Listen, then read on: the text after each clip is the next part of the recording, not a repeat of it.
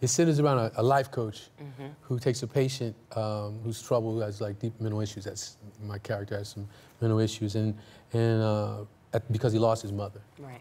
And ultimately, he abducts this man and tries to force him to admit all the wrongs that he's done in his life, as well as the ones that he's had to admit his.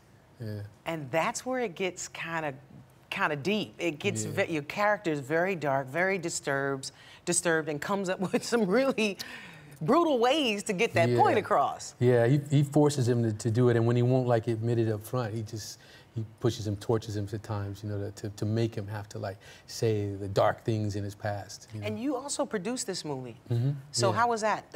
Just producing it and kind of getting the cast together and it was great. It was a lot of these artists I worked with or I knew and I liked, and I got a chance to talk to them. And the producer was a partner. We have a company called Junto Box Films, you know, and it's a crowdsourcing film site, you know. Right.